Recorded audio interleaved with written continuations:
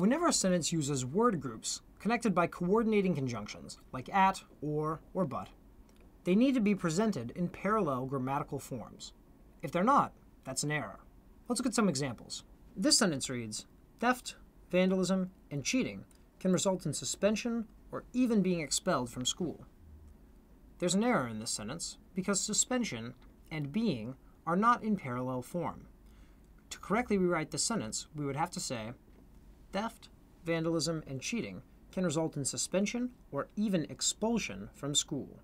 Notice how suspension and expulsion are both in a parallel noun form. Sometimes, more than two items are connected in coordinated lists, and these must also be presented in parallel grammatical forms. Take, for example, this sentence. David is responsible for stocking merchandise, repairing items, to write orders, and the sale of computers.